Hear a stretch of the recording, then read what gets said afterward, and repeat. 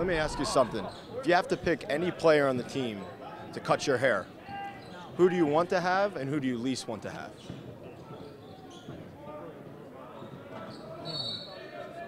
I say Craig Brackens because Craig Brackens, I seen him do his beard. And then somebody I wouldn't want to have do my hair would probably be Deontay Christmas because he probably plays too much. A lot of talk, obviously, about basketball. Give me a skill that you're looking to learn off the court. How to handle this stressful season. I mean, it's 82 games. I mean, sometimes you got back-to-back. Sometimes you're in different cities. So you just got to learn how to handle that and just learn how to stay healthy.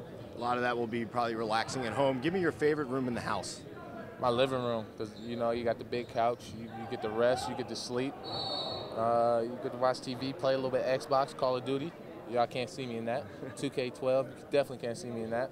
A little PlayStation 3. I got a little bit of every system in the household. And you're a TV guy. If you had to be trapped in one TV show for a week, which show would you pick? Either The Big Bang Theory or The Fresh Prince of Bel-Air. Fresh Prince, and was that your favorite show growing up? Yeah, for sure. I mean, Will Smith is a funny guy. All right, cool. Hanging out with Jared Sullinger at the 2012 NBA Summer League.